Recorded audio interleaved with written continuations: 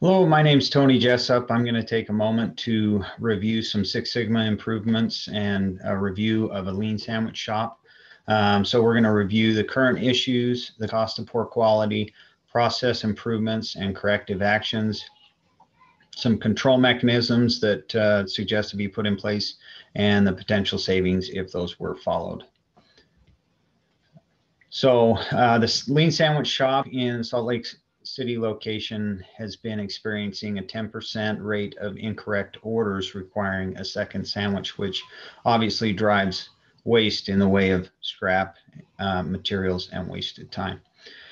So the estimated cost of poor quality at this 10% rate is $120,000. That's just this location. And that doesn't include the impact of future business due to lost customers from that poor quality. We did take some time and get some surveys and some VOC, voice of customer. After the review of those surveys and the customer feedback, it was determined that some of the things that were most important to the customer were an accurate order that was delivered in prompt time and that it was still warm. So as we look deeper at that and formulate a critical to quality tree, it was identified that we need to have adequate staff levels to receive the order and complete the sandwich. We need an accurate order taken, whatever that might look like. We need an adequate stocking of ingredients, and we need the right level of ingredients, the right stock on hand, not too much, not too little. If we have too much, the ingredients will spoil, driving another issue. Not enough, and obviously we won't be able to complete sandwiches. The other thing that was identified that's critical is a toaster that is capable of toasting a sandwich in 165 seconds. If it goes longer than that, then we're going to have trouble meeting that 10-minute delivery time that's requested. And again, so finally, the order needs to be correct and delivered in 10 minutes or less.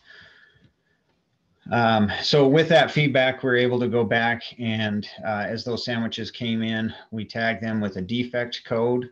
As you can see from this Pareto chart, a couple of the different defect codes that we saw were cold sandwich, incorrect dressing, spoiled toppings, wrong sandwich, contamination, and spoiled protein.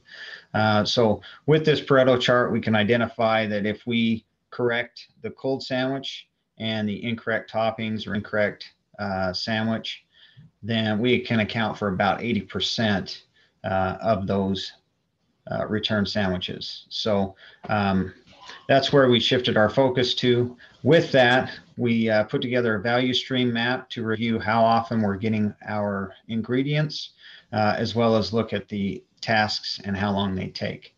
So the meat and cheese come in every 3 days, and then the fish, bread, and produce come in daily, which look to be pretty acceptable.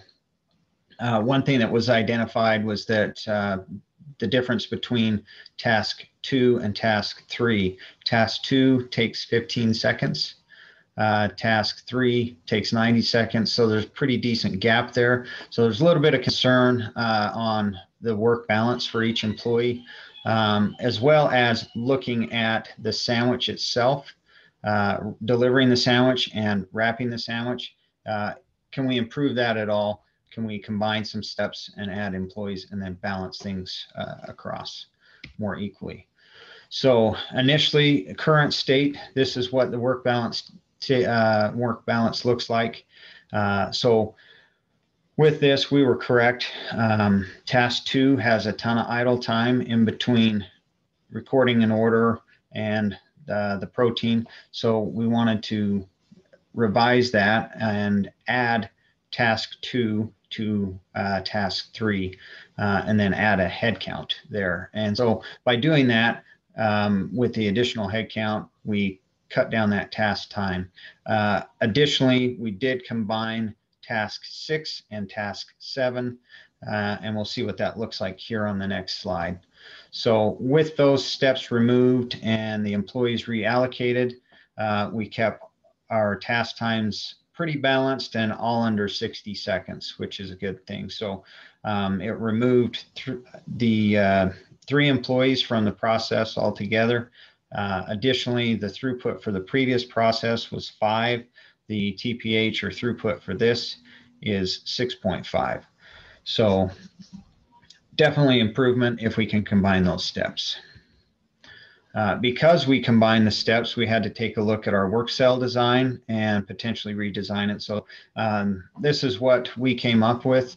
I call it a swim lane or a lane design because it's got 2 different lanes. This was developed for peak time in the day. So 12 to 1 lunchtime is the peak time for our demand. This layout will meet that demand. The other benefit to that is as demand goes down throughout the day, we're able to shut down one of the lanes and not have the same level of head count. So a benefit added there. One thing to note is that the bread storage, meat storage, veggie storage is all close to the stations. There's refrigerators and coolers close by for overflow of ingredients to keep foot traffic down from going back and forth and restocking and such. So controls and countermeasures, we'd add and-on lights and a buzzer for toasting, which would provide an audio and a visual indicator. We had some task observation throughout the workday. So as we watched, we noticed that the employees running the toaster would either be doing something else or get distracted, and the sandwich didn't always come straight out of the toaster. So adding an and-on light and a buzzer both would help the employee know, hey, the sandwich is done, we've got to take it out. Another thing to consider is a conveyor style toaster. Drawback to that is cost some capital up front, a little bit of investment up front. Benefit to it is it would reduce that step by 10 seconds on either side. 10 seconds to put the sandwich in and 10 seconds to take it out and get ready to wrap. Also would include a heat lamp and add that at the delivery table so that as the sandwiches get done, they get put under a heat lamp and they get kept warm. So if there's any sort of delay in when the customer gets a sandwich and when it's completed, it stays under that lamp and less likely to get cool enough and drive that complaint. To speak to or improve the improper ingredients or incorrect ingredients, we put together a standardized ingredient list and abbreviations for those ingredients. This would help the person placing the order use the same abbreviation every time, and the folks building the sandwich, if they had any question on what it meant, they could look at their chart that's posted at each station and clarify if it was mustard, lettuce, whatever the case may be. So that would help improve the incorrect ingredients from those complaints. Hourly audits would be put in place for produce, meat, and those ingredients that could spoil, so we can maintain a high level of quality with those ingredients. And then finally, a Gemba chart would be posted to review TPH trends as well as open actions and issues that would be reviewed daily during the stand-up meetings. So expected savings from the process improvements and controls would be in 2 areas. One, reduce scrap cost and reduce labor hours.